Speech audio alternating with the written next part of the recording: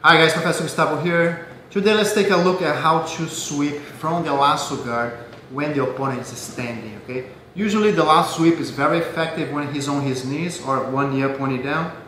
And standing, usually I'm gonna have to combine with different types of guards. So Lasso Spider, Lasso X-Guard, Lasso controlling the pants. So we're gonna take a look here.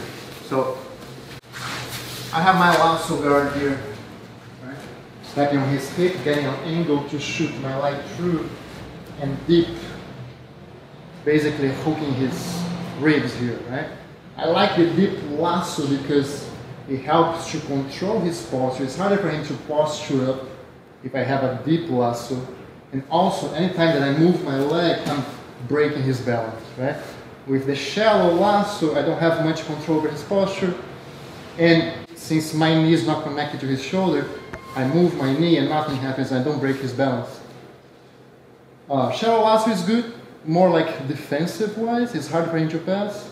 But deeper lasso, I have more attacks. So I have my lasso, I could have double sleeve, I could have collar, I could have lasso and spider, lots of different variations here, right? But the goal for today is anytime that the guy is standing, I'm looking to control the far leg here, right?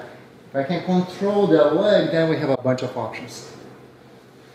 So I can either he steps close to me and I'm gonna grab the ankle or the pants, or I can always force it. If I have my lasso and spider, I can always pull his leg close to me, and then I'm gonna start controlling this pants here.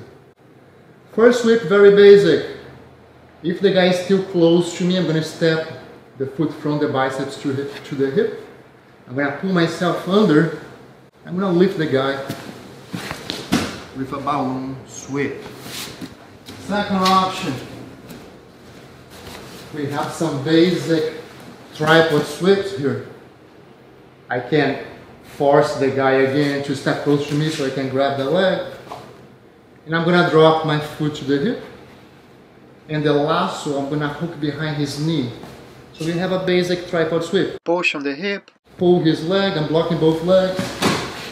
I can come on top for the sweep. We can also do a variation of the tripod sweep. If I step on his hip again with the lasso, I'm gonna chop his leg here.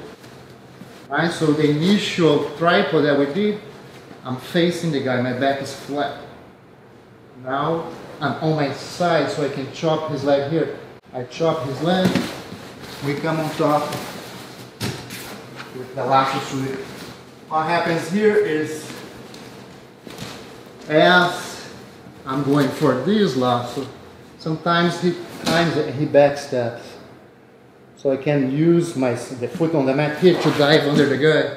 And I can hit here his thigh or his butt with my knee, breaking his balance. Now I'm going to transition to kind of a X-guard here situation. Right?